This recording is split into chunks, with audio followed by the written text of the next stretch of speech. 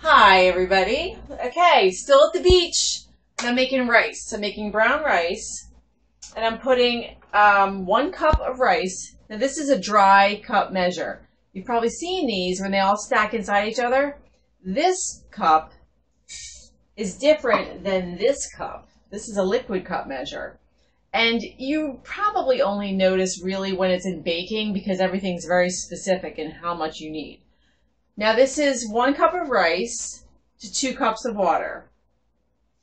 Anytime you're making rice or most grains, quinoa, anything like that, you're going to use whatever it is, you're going to double the liquid.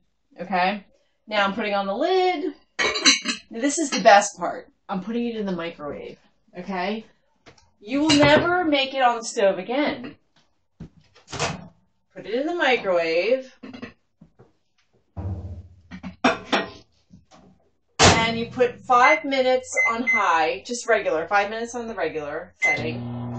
Then, after the 5 minutes, you put it on 15 minutes at 50% power, done.